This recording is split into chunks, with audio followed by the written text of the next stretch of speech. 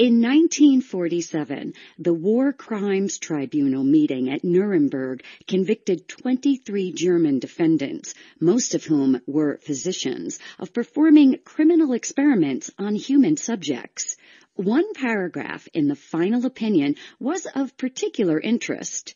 The great weight of the evidence before us is to the effect that certain types of medical experiments on human beings, when kept within reasonably well-defined bounds, conform to the ethics of the medical profession generally. The protagonists of the practice of human experimentation justify their views on the basis that such experiments yield results for the good of society that are unprocurable by other methods or means of study.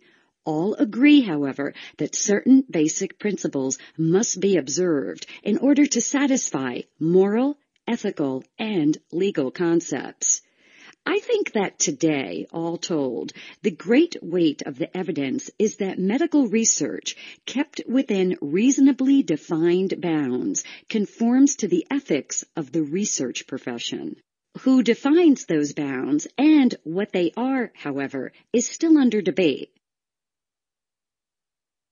The tribunal propounded 10 standards to guide physicians in carrying out experiments on human subjects in the future. We want to highlight a few. Voluntary consent of the subject is absolutely essential. This element has one of the best and most complete definitions of informed consent that we know, yet it is unyielding and provides no way to obtain consent from those who are unable. The study must be designed so as to yield fruitful results. A poor study may justify an extremely low risk, but even then it is ethically questionable. The study should be based on prior evidence. It should be designed to avoid unnecessary physical and mental suffering. We need to minimize risk. There should be no reason to believe there will be death or injury. Think of the risk sections of consent forms. They include every possible risk.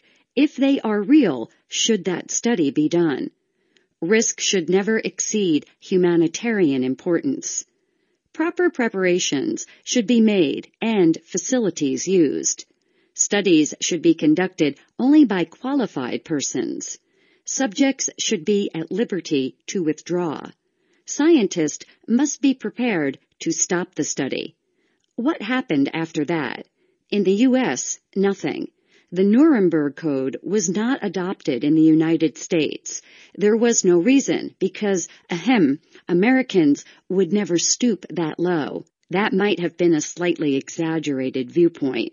Over the next 20 years, there were several scandals. We will name 2, but there were others.